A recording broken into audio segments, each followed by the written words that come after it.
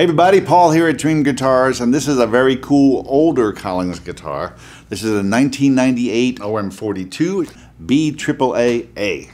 You Collings fans will know what all those letters are about, but basically it just means Brazilian rosewood with AAA grade and Adirondack on the top. So let's give it a look. It's a pretty one.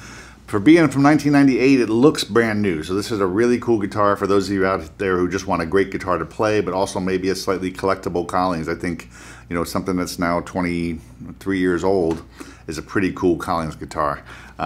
Really nice patina on the top. Guitar's, again, super clean. You've got the abalone going around the top and the fingerboard extension. You got inlays on the fingerboard. Gold Waverly tuners on this one.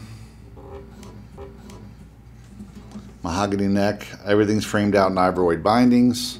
And look at this Brazilian. This is really cool. This is dark and old, and it's got a beautiful figure here.